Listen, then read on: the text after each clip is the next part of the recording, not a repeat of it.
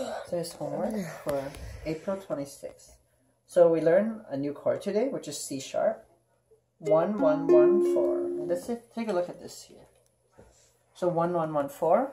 And we always look at chords like this. 1, 1, 1, 4.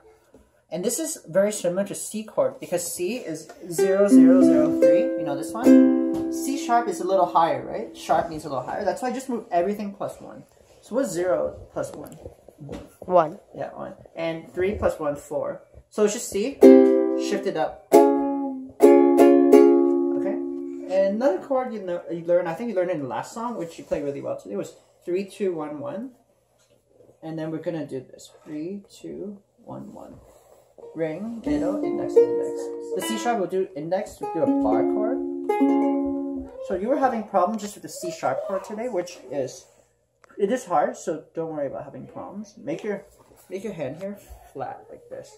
Because you were pressing it like this, which is natural to do, but you gotta make it like a piece of, like a plank of wood that's flat.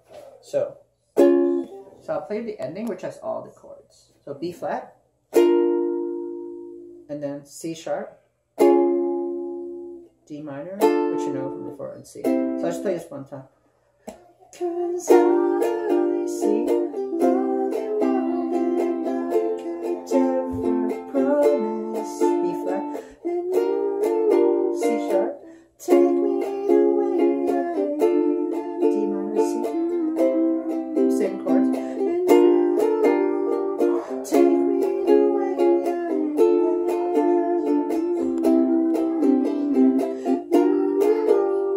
C sharp, take me the way I am. So this week practice is about B flat to C sharp.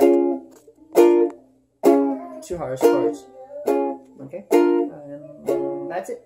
It was in Zoom. It was in Zoom too?